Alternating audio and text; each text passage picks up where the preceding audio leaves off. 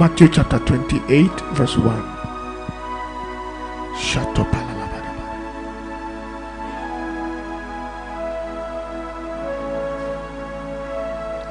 In the end of the Sabbath, as it began to dawn toward the first day of the week, came Mary Magdalene and the other Mary to see the sepulchre. And behold, there was a great earthquake, for the angel of the Lord descended from heaven and came and rolled back the stone from the door and sat upon it. His countenance was like lightning, and his raiment white as snow. And for fear of him the keepers did shake and became as dead men. And the angel answered and said unto the women, Fear not ye, for I know that you seek Jesus, which was crucified. He is not here, for he is risen, as he said. Come see the place where the Lord lay. The Lord bless his word in Jesus' name. I'm speaking on the subject from the cross to the grave to the rise. What exactly transpired through the cross to the grave and to the rise of the Master? We are looking at what happened as an objective from the cross to the grave to the rise. Second objective, we'll be looking at some revelations from the resurrection. And third, we shall look at the power of the resurrection. And finally, we shall walk in the reality of the resurrection. Understanding what happened from the cross to the grave to the rise. Understanding some revelations of the resurrection. Understanding the power of the resurrection. And then walking in the reality of the resurrection. Welcome, first of all, to Easter Day of 2020. Hallelujah. I don't want you to feel very, very bad that you are celebrating Easter Sunday morning at home. Don't. The Bible said, known unto God are all his works from the foundation of the world. Acts 15:18. Nothing as drastic as this can happen without God's allowance or God's allowing. It wasn't that God hasn't heard the prayers. Many expected to do Sunday morning service in church, but it was not to be, and you are wondering what's going on. It is not beyond the visibility, the mentality, and the understanding of God.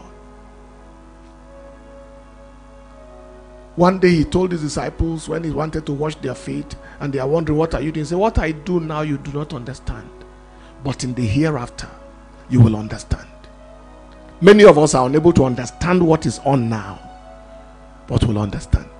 So just be fully aware that God is fully aware of this day and where you are now and where you are celebrating the Easter now.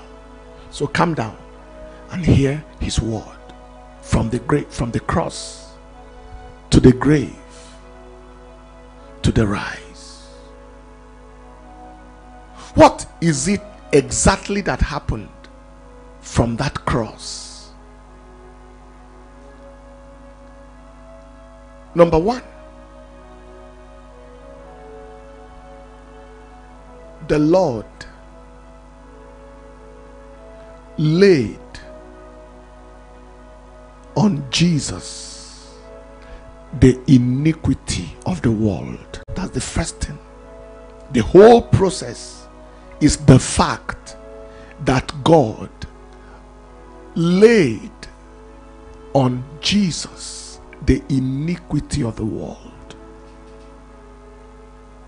In John chapter 1 verse 29, when John saw Jesus coming, he said, "Behold the Lamb of God, which taketh away the sin of the world."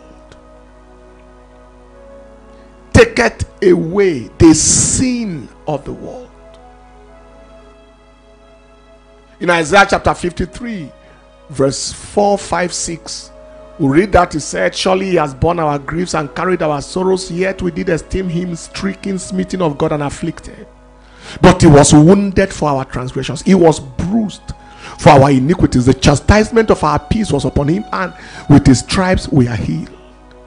All we like sheep, we have gone astray. We have turned everyone to his own way.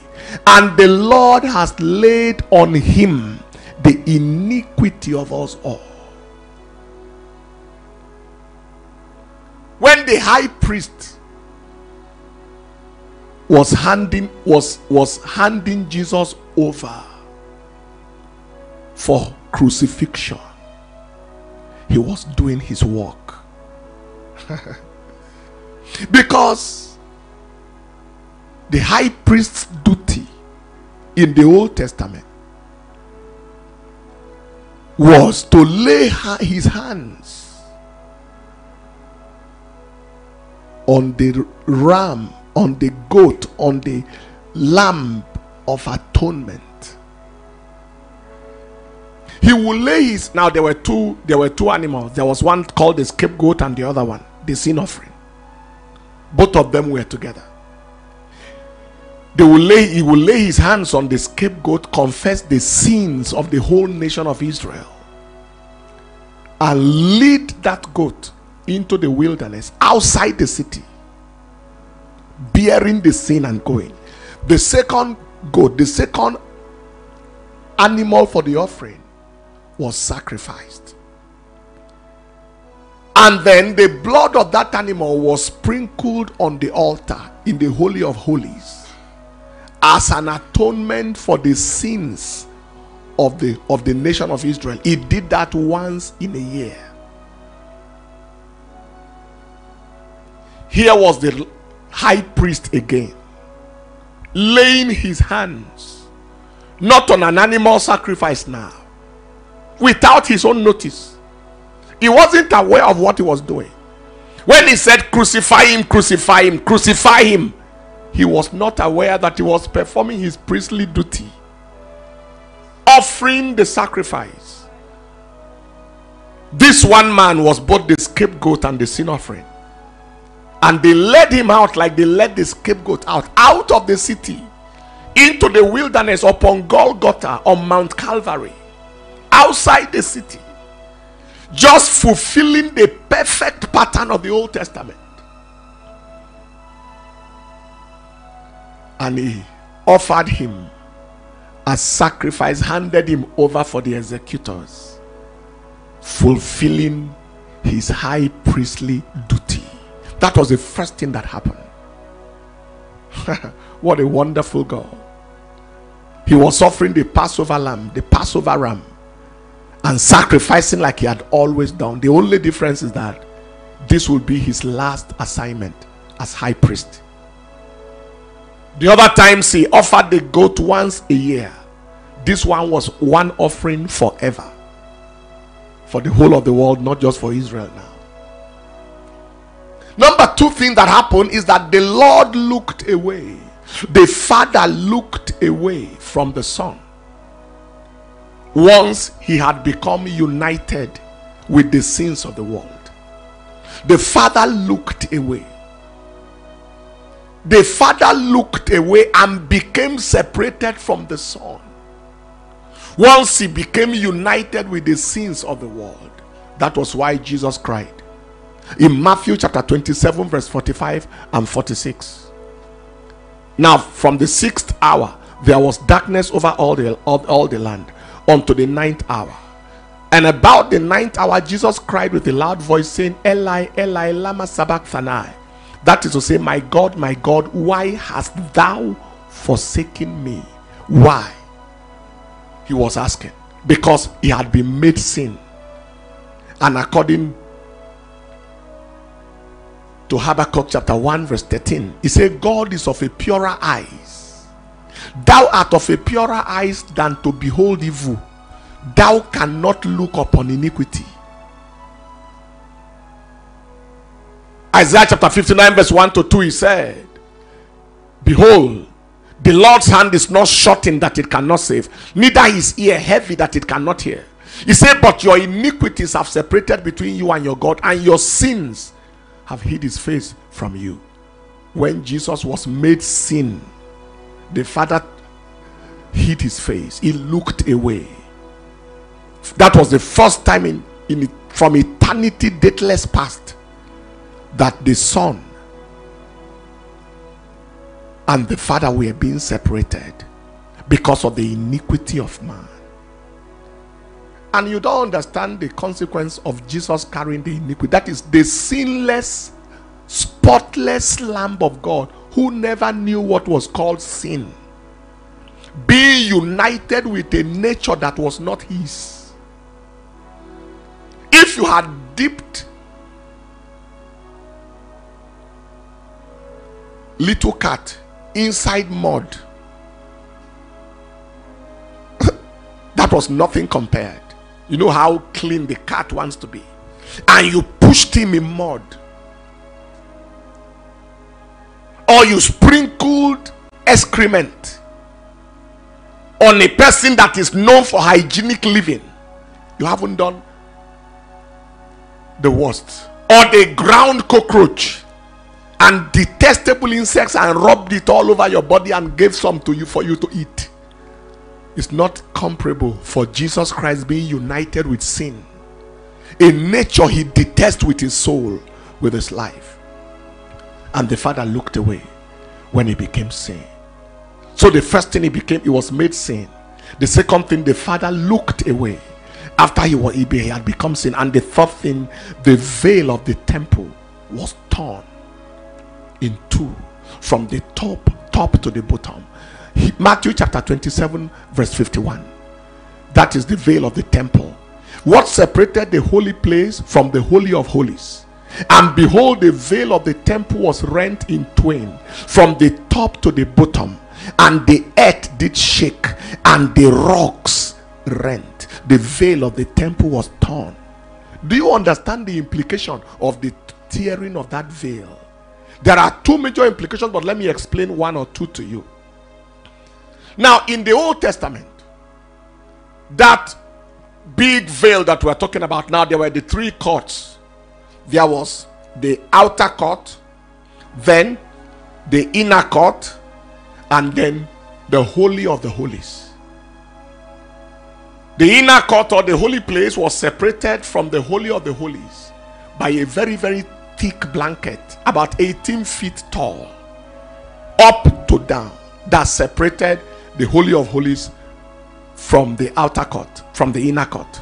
Three courts. Now, if you look at Hebrews chapter 9 verse 1 to 9, you will look at how the Bible describes it. It said, then verily the first commandment had also ordinances of divine service and a worldly sanctuary. He said, for there was a tabernacle made, the first, wherein was the candlestick and the table and the shewbread, which is called the sanctuary. And after that, the second veil, the tabernacle, which is called the holiest of all. That's the second veil. That one had the golden censer and the ark of the covenant overlaid round about with gold, wherein there was a golden pot that had manna, and Aaron's rod that budded, and the tables of the covenant. And then over it the cherubims of glory overshadowing the mercy seat, of which we cannot now speak particularly. It is on that mercy seat that the blood of sacrifice was sprinkled. Now, when these things were thus ordained, the priest went always into the first tabernacle, accomplishing the service of God. He was there. But into the second, that is the holiest of all, when the high priest alone, once every year, only once a year, not without blood, which he offered for himself and for the errors of the people. The Holy Ghost did signifying that the way into the holiest of all was not made manifest, while as here the first tabernacle was here standing. Now, this is just to spare you the details.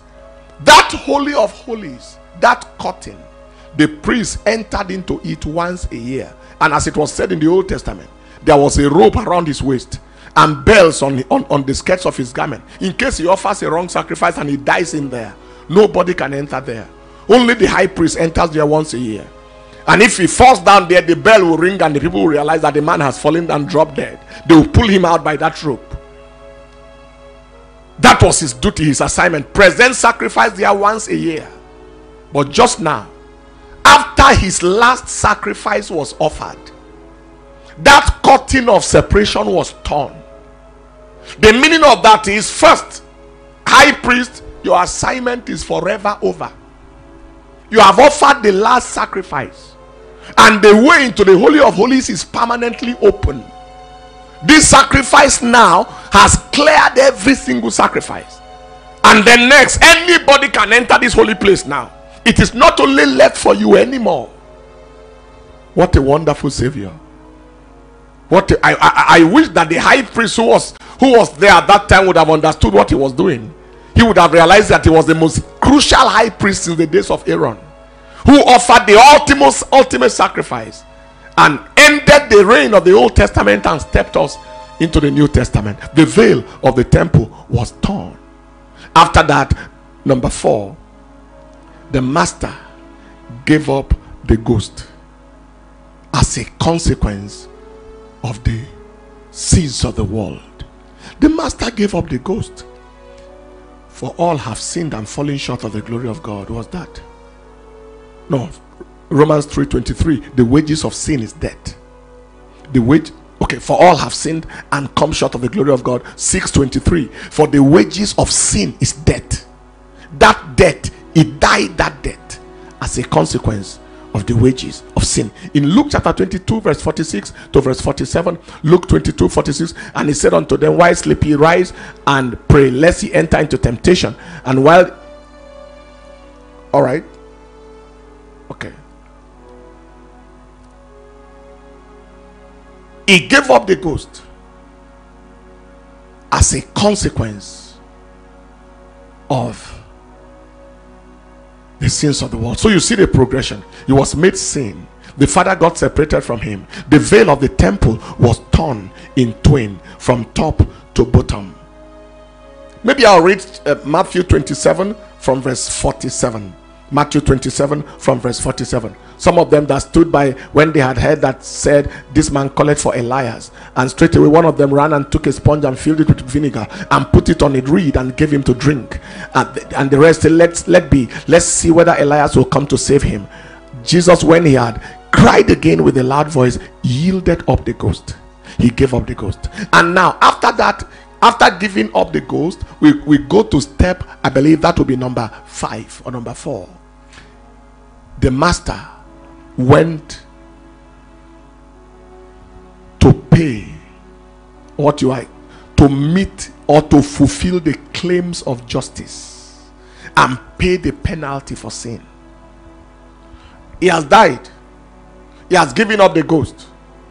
He now went further to pay the claims of justice, to fulfill the claims of justice and pay the penalty for the sins of mankind. That was when he went into the belly of the earth, into the lower parts of the earth, into hell. Psalm 16 verse 8 to 11. Psalm 16 verse 8 to 11. The Bible said, I have set the Lord always before me, because he's at my right hand, I shall not be moved. Therefore my heart is glad and my glory rejoiceth.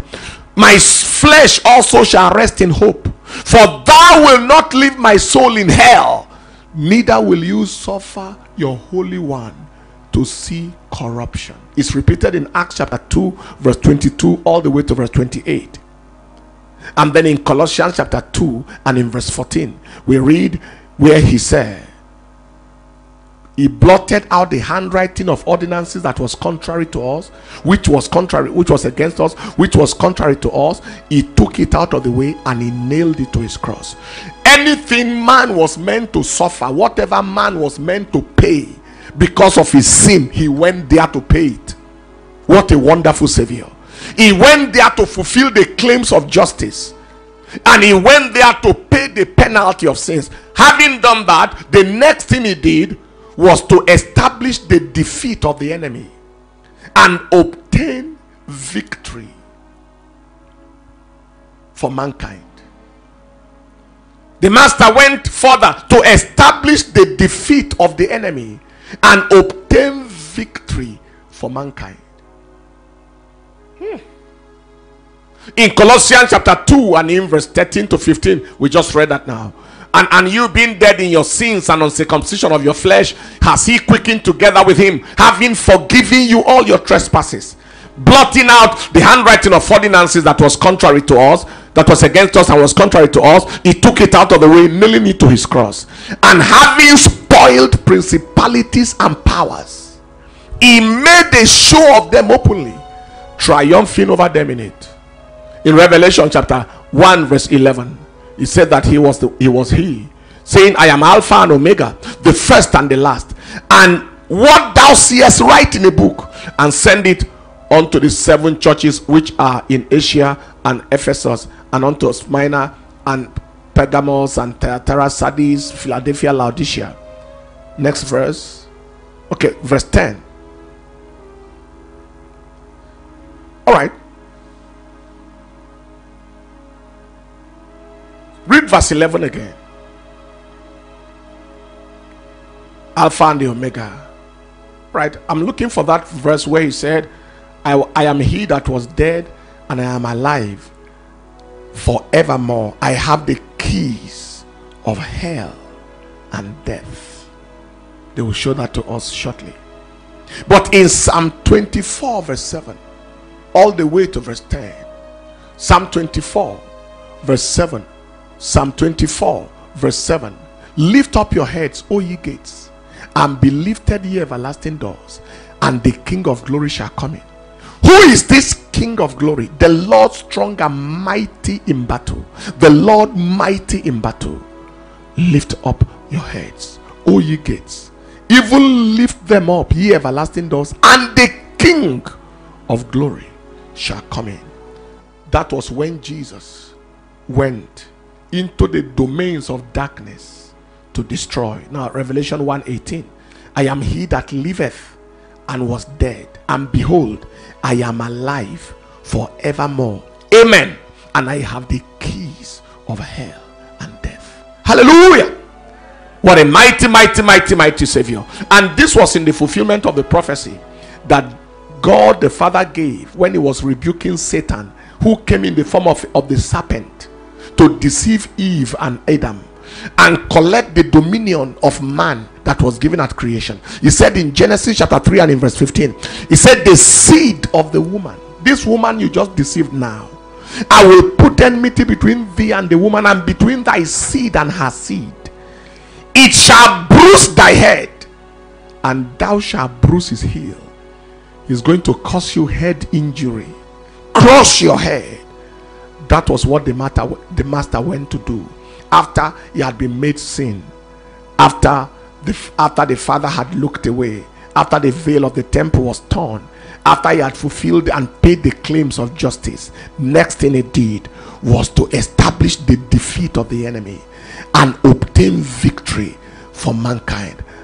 After that, number 7, the master went to reclaim lost glory and dominion. He went to reclaim lost glory and dominion. I put it this way: he went to reclaim the glory and dominion handed over to the enemy by Adam, by the first man. To reclaim the dominion. You see, when God made man, God gave him dominion, and he said, be fruitful, multiply, replenish the earth, have dominion. But man submitted to Satan and lost that dominion and lost that glory. You know, all have sinned and fallen short of glory. He came short of glory. All sinned and came short of glory. We read that already in Romans chapter 3 and in verse 23. And fell short of glory. But he said in Colossians chapter 1 verse 27 that Christ in you is the restoration of that glory, is the reclamation of that glory. Hallelujah. Hallelujah. He went to reclaim the dominion, reclaim the glory and the dominion that Adam lost, Eve lost, and handed to Satan. He came to reclaim it. That was the 7th step And finally, the master rose in victory. The conclusion was his rise. The master rose in victory.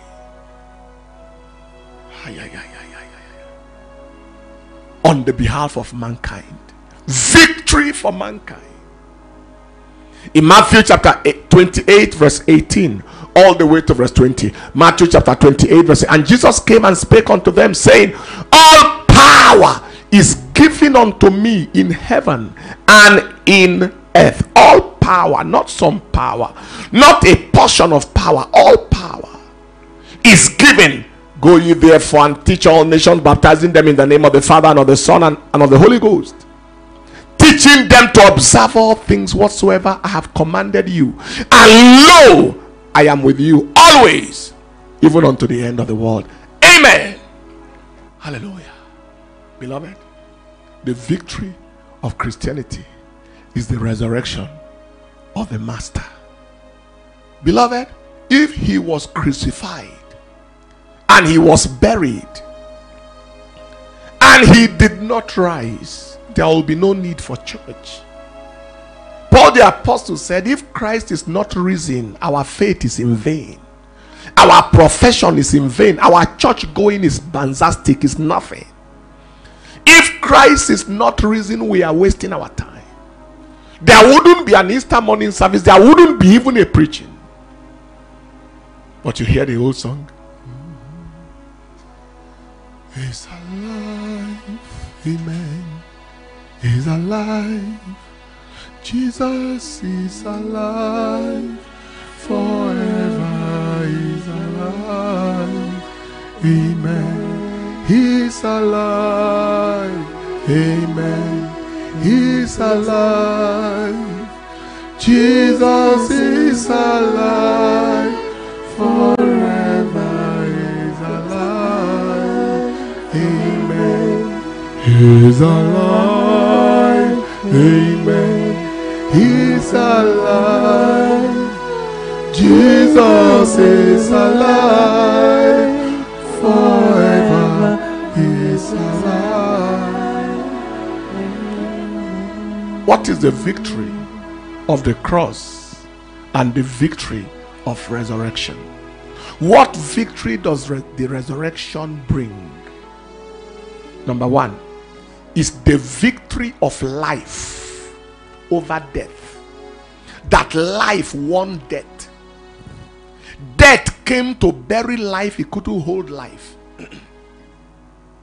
Number two is the victory of love over hate. With wicked hands, they crucified him. With hatred and bitterness, they crucified love. But love cannot be finished by hate. It's the victory of life over death, the victory of love over hate, the victory of good over evil. It is not possible, it is never possible, it can never be possible that evil can overcome good. Is the victory of life over death, the victory of love over hate, the victory of good over evil, the victory of light over darkness.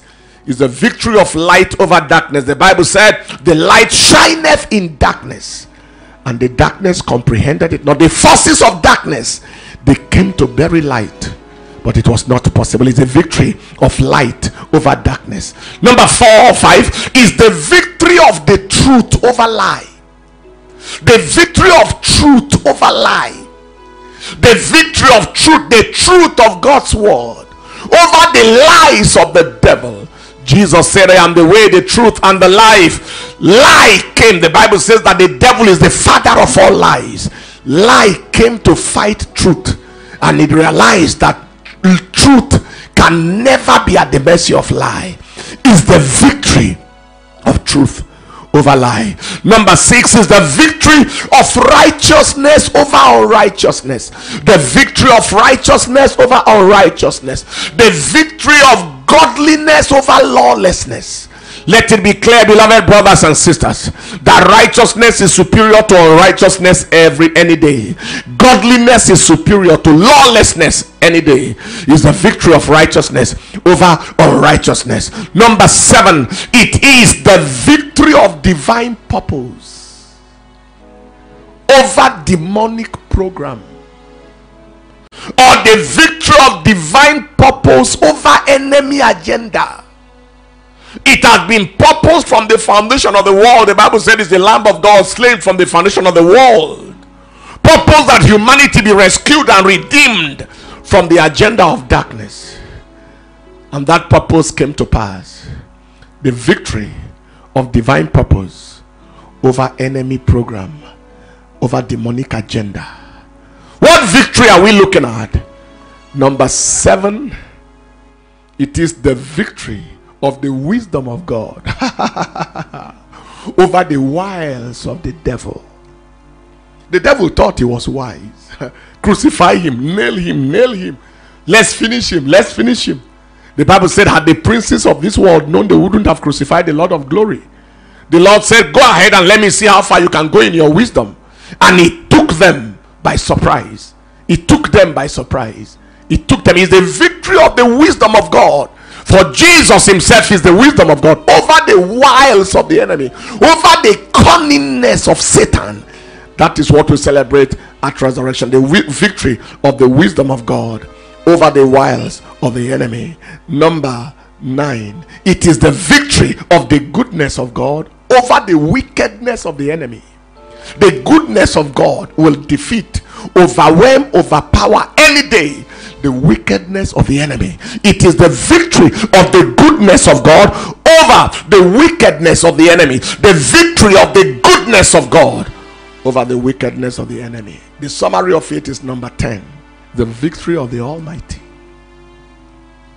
over the enemy. The victory of the Almighty is the celebration of the superiority of the Almighty over the enemy. The victory of the Almighty over the enemy. That is what we celebrate at resurrection. That life is more powerful than death. That love is stronger than hate. That good is superior to evil. That light is more powerful than darkness. That truth is heavier than lie. That righteousness will defeat unrighteousness. That the purpose of God will beat hands down the agenda of the enemy any day, anytime. That the wisdom of God will handle the cunningness of Satan. That the goodness of God in your life will overcome the wickedness of the devil in your life and in our nation and in our generation and in our community. That the Almighty is superior to the enemy.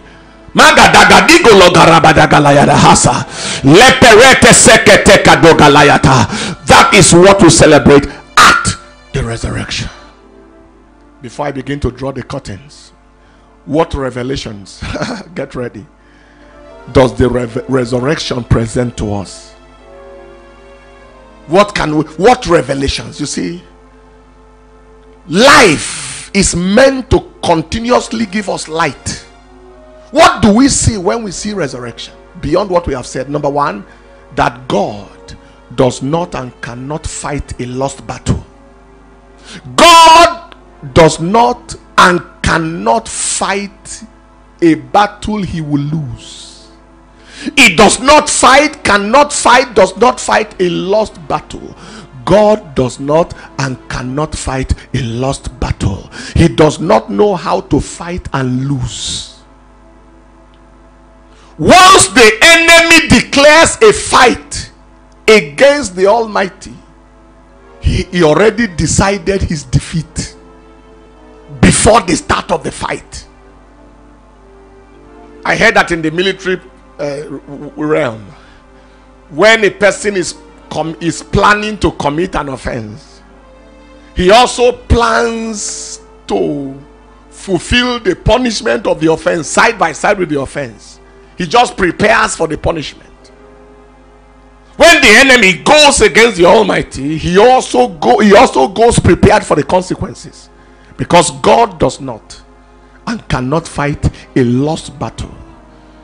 That resurrection, the crucifixion, the crucifixion, the burial, the resurrection of Jesus was was the most heated confrontation between light and darkness since the creation of the earth until eternity, maybe except the battle of Armageddon.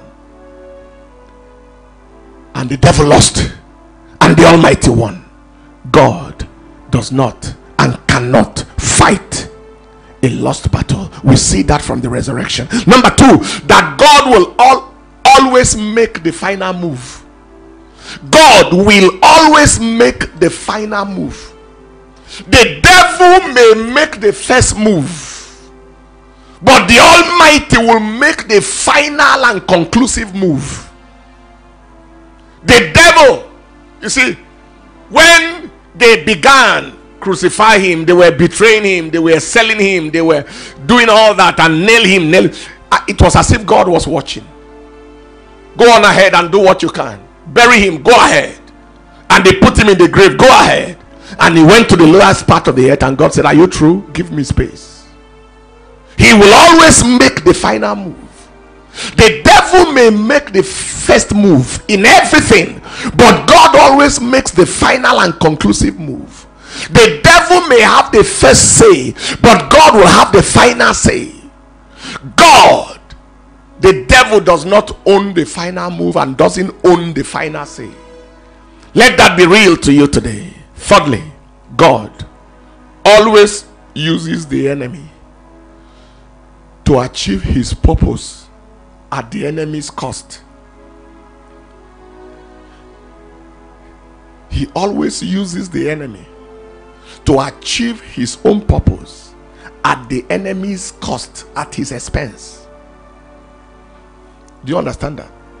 Many times the devil thinks he was the one working, only to realize at the end that he had been an instrument of God's work.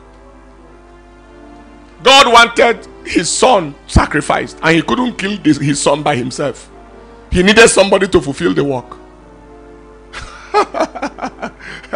He needed the sacrifice. The Lamb of God must be sacrificed, and he wouldn't do it by himself.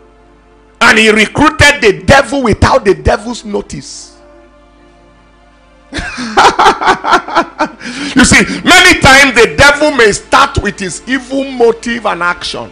He will start, and then suddenly realizes that everything has turned around for God's own purpose, that God was the beneficiary and the devil was the eternal loser. 1 Corinthians chapter 2 verse 6 to 8. And he said, howbeit we speak the wisdom among them that are perfect, yet not the wisdom of this world, nor the princes of this world that are come to naught. But we speak the wisdom of God in a mystery, even the hidden wisdom, which God ordained before the world to our glory, which none of the princes of this world knew, for had they known it, they would not have crucified the Lord of glory. Had they known, that is, had I known, that was what was happening in the camp of the enemy. Had we known, what did we do to ourselves like this? We thought we were fighting God, now we have fought ourselves. We thought we're trying to spoil something, now we have spoiled ourselves. That's right. That was why the Bible said in Romans 8:28, all things work together for good to them that love God and to them that are called according to his purpose. Genesis chapter 50 verse 20 to 21, we saw the principle in the life of Joseph when he was telling his brethren, but as for you, you thought evil against me.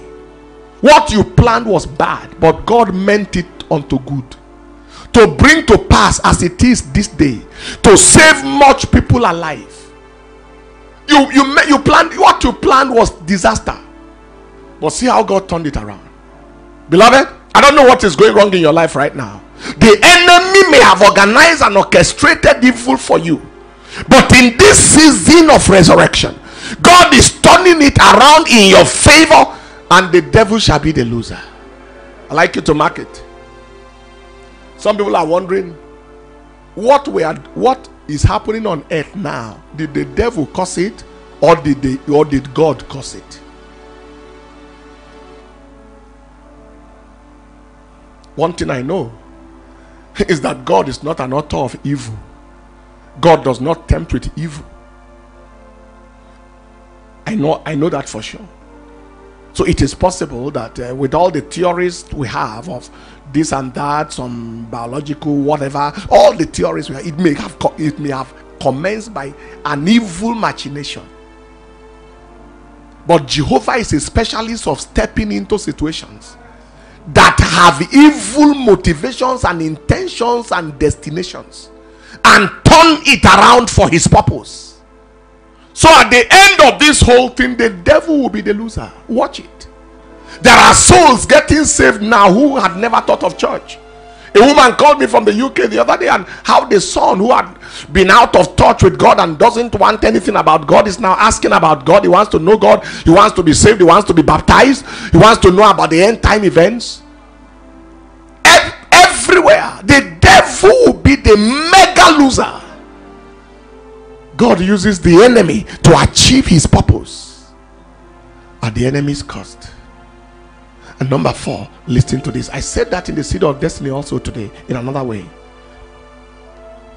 One day of divine action can wipe out millenniums of enemy oppression. One day.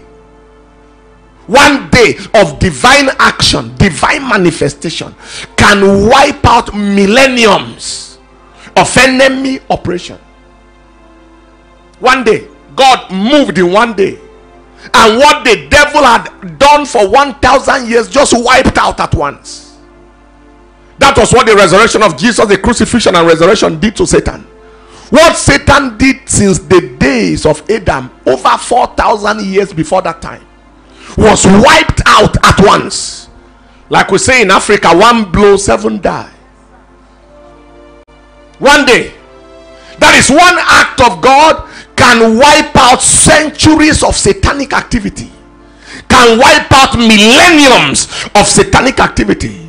And in your life, in our nation, in our world today, it doesn't matter for how long the enemy has been at work. I am here to prophesy there is a move of God in this season that is about to wipe the devil out and wipe out his agenda and activity in your life, in your family, in our land, and in our generation. Because a day with the Lord is like 1,000. 2 Peter chapter 3 verse 8. What people use 1,000 days to do, God can use a minute to do. 1,000 years is like a day. Hallelujah. Don't forget that. That is what the resurrection teaches us. One day of divine action can wipe out millenniums of enemy oppression. Number 5, God is the God of surprising and surpassing recoveries. Surprising and surpassing recoveries. He's the God of surprising and surpassing recoveries. What's the meaning of that? God does not just cause you to recover what was lost. He makes you recover beyond the loss. Your recovery became far more than your loss. You locate far more than what was lost. It's like when the thief is found. Proverbs chapter 6 verse 30 to 31. He says, men do not despise a thief if he steals to satisfy his hunger. Do you know what that means? Even if it was hunger that made him to steal, they won't pardon him because of that. They don't despise the thief because he steals to satisfy his hunger. He say, but if he be found, he will be made to restore sevenfold. 30 to 31. Sevenfold. He will give the substance of his house. He will be made to pay even more than what he stole. Everything he has will be considered as stolen property. That's what God does. He gives you back. He restores. He gives you back. Jesus Christ lost one life and gained so many lives. My life, your life, the life of the world. He lost a miraculous life and gained a mysterious life. I can't go into that now. Jesus, God, is the God of surprising and surpassing recoveries. Whatever has been lost in this season to you, whatever is missing around your life in this season, I prophesy surpassing and surprising recoveries in the name of Jesus. And finally, God allocates the enemy long-term defeat for his short-term victories.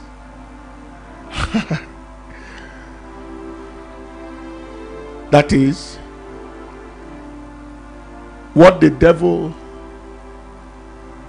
celebrates for a short term. God makes him to pay for it for a very long time. Long-term defeat for his, that is the devil's small letter h, for Satan's short-term victories.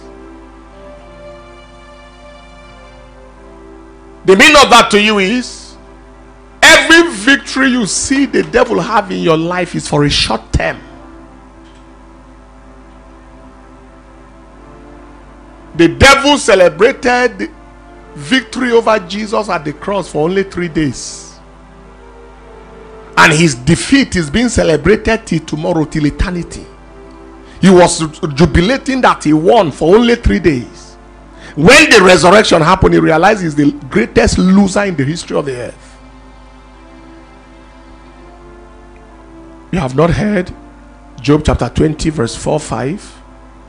Since man has been placed on the face of the earth, knowest not thou this of old, since man was placed upon earth, that the triumphing of the wicked devil is short, and the joy of the hypocrite is for a moment.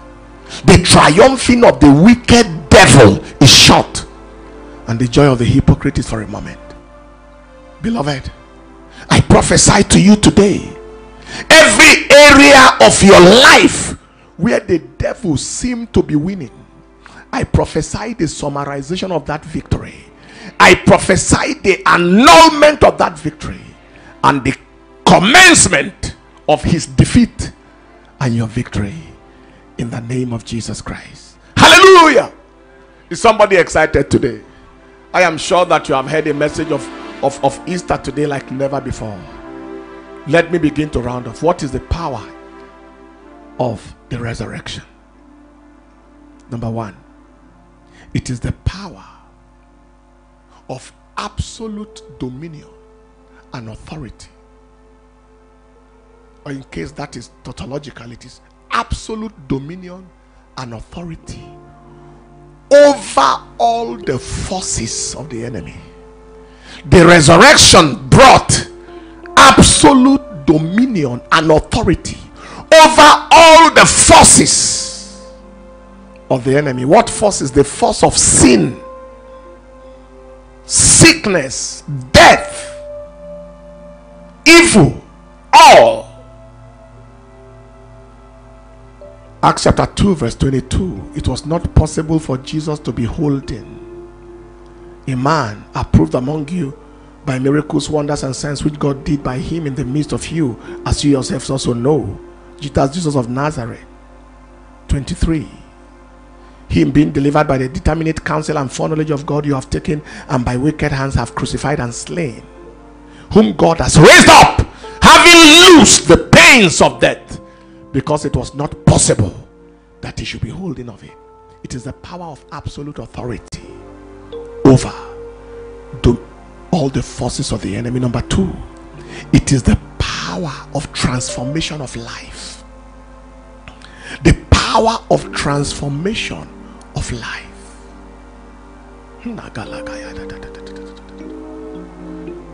Do you remember that all the people who walked and lived with Jesus before the resurrection, after the resurrection, most of them couldn't recognize him?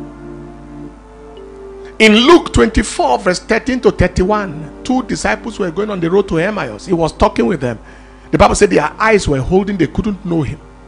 At the breaking of bread, their eyes opened. Do you remember this? Mary, John chapter 20 verse 13. Mary, and they said, Mary Magdalene, and they said unto her, Woman, why weepest thou? She said unto them, Because they have taken away my Lord, and I know not where they have laid him. And when she had thus said, she turned herself back and saw Jesus standing, and knew not, the same Mary, that it was Jesus. Go on. Jesus said unto her, Woman, why weepest thou? Whom seekest thou? She still doesn't know. She, assuming that him to be the gardener, said to him, Sir, if you have carried him from here, tell me, where have you laid him? I will take him away. Mary is talking to the same one that delivered her, that she has spent her life serving, and she was not aware. I'm still reading. Jesus turned unto her, said unto her, Mary. He must have called her in the voice that she knew. She turned herself and said unto him, Rabboni, which is to say, Master. Jesus said, Don't touch me, for I have not ascended to my Father. Maybe she wanted to rush, but go to my brethren and say, you see, it's the power of a transformed life. No wonder in Romans chapter 6 verse 4, talking about, therefore we are buried with him by baptism into death, that like as Christ was raised from the dead by the glory of the Father, even so we also should walk in the newness of life. His resurrection is to change our lives, make you different from who people ever thought you were. It's the power of a transformed life. Thirdly, it is the power of limitless life. Life that cannot be limited. Limitless life. The power of a life that can't be limited. You know Jesus in John chapter 20, after the resurrection, the doors were shut. The Bible said in John chapter 20 verse 19 and in verse 26, then the same day at the evening, being the first day of the week, when the doors were shut, where the disciples were assembled for fear of the Jews, came Jesus and stood in their midst. The door was locked. Where did he pass? He passed through the wall. In John chapter, in verse 26, the same thing. After 8 days again, the disciples were within and Thomas with them. Then came Jesus, the doors being shut, and stood in the midst of them. Before now, he always needed a door to enter anywhere he needed to, but not after the resurrection. It is the power of a limitless life. Before now, when he made Peter to catch fish, the net break. In Luke chapter 5 verse 5, 4 and 5 and 6. But after the resurrection, he made Peter to catch fish again, and the net couldn't break. John chapter 21 from verse 5 all the way probably to verse 11. Then Jesus said, Children, have you any meat? They answered him, No. And he said unto them, Cast the net on the right side of the ship, and you shall find. They cast therefore, and now they were not able to draw it for the multitude of fishes.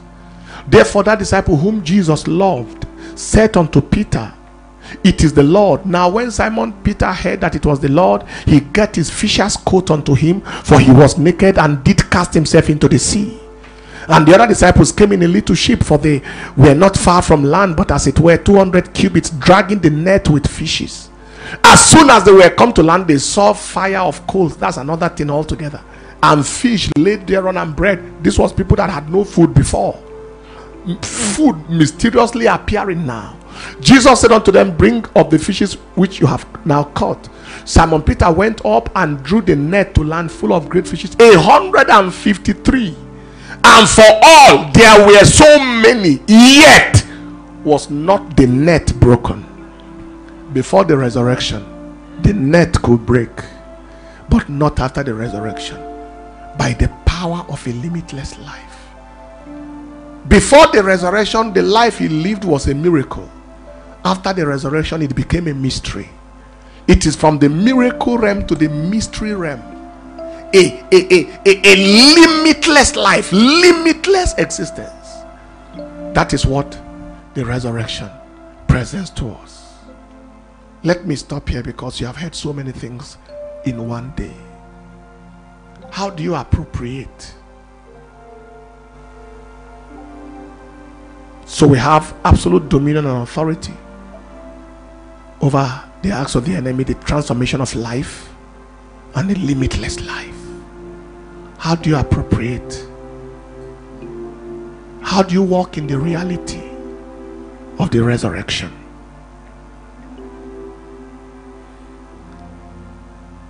It is the mystery of identification.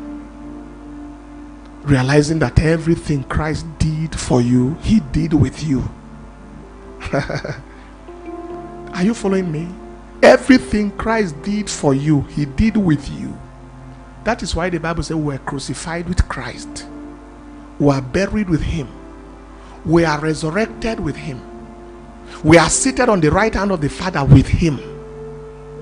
So, follow him through the process.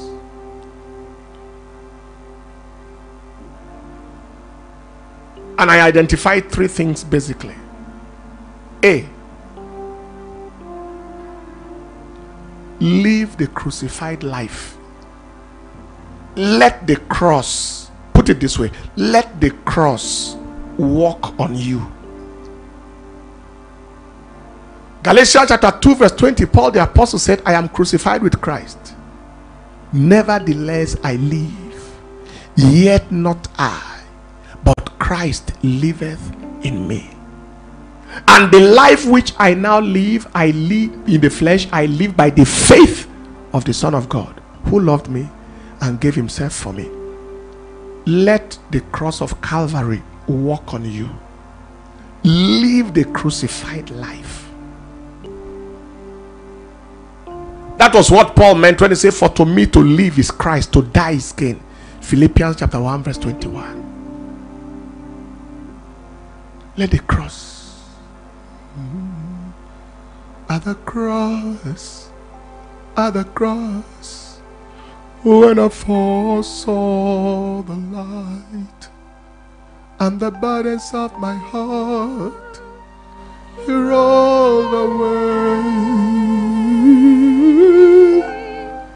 It was then by faith I received my sight, and now I am happy all the way. Live the crucified life.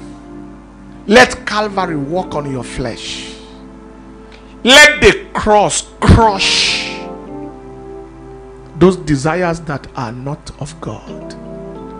Let the cross crush the appetite for sin. Let the cross crush the pride, the rebellion, the arrogance, the anger, the bitterness, the lust, the pornography, the masturbation, the greed, the vice of avarice, the love of money more than the love of God. Let the cross crush the wickedness of heart that makes you to act on others heartlessly. Let the cross crush deception. Let the cross crush earthly physical pleasures that makes you spend hours on earthly things, on physical things, on your body, and you can't spend no time with God. Hours to do a hair, hours to watch a movie, hours to watch a sport, hours, but not 10 minutes with God. You want the fullness of the resurrection life? You don't just give your life to Christ. Let the cross crush the flesh. Let people encounter you and encounter Christ. Let the first thing that people will see of you not be your flesh, not be your seduction or your physical looks and appearance. Let them feel God when they see you. Let the cross walk on you. Is there anything standing between me and you, Jehovah? Is there anything standing between me and the life of Jesus? Crush it. Crush that appetite. Crush that desire. Crush that passion. Crush that tendency in my life that is not of God. Let the cross walk on you. Number 2, live in the newness of life. Live in the resurrected life. Of course, when the cross has walked on you, you will live in the newness of life. According to Romans chapter 6 verse 4, we are buried in baptism. 6 verse 4. Therefore we are buried with him by baptism into death, that like as Christ was raised up from the dead by the glory of the Father, even so we also should walk in the newness of life. Walk in the newness of life. Let something be new about you. It is not possible to claim to know Jesus if something doesn't change. Walk in the newness of life. Live in the resurrected life. Part of walking in the newness of life is living for him who died for you. A major reason why he died for us is so we can live for him. He died so we can live for him. He died for us. It is just natural to live for him. Let men see you, see him as they see you. Live for him. Tell somebody about him. Let somebody come to him because of you. Live for him. We don't have any life to live to ourselves. We live for him who died for us. And finally, live in the reality of your place on the throne. That is what will give us the dominion dimension.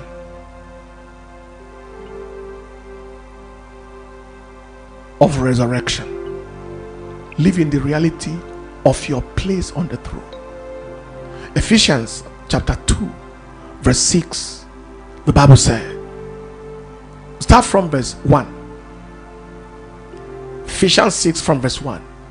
And you has he quickened who were dead in trespasses and sins. All the way to verse 6, verse 1 to verse 6, please. Children, Ephesians chapter 2 verse 1 to verse 6. Verse 1 to verse 6. Ephesians chapter 2. And you has he quickened who were dead in trespasses and sins, wherein in time past you walked according to the course of this world, according to the prince of the power of the air, the spirit that now walketh in the children of disobedience, among whom also we all had our conversation in times past, in the lusts of our flesh, fulfilling the desires of the flesh and of the mind, and we are by nature the children of wrath, even as others. But God, who is rich in mercy, for his great love wherewith he loved us, even when we were dead in sins, has quickened us together with Christ.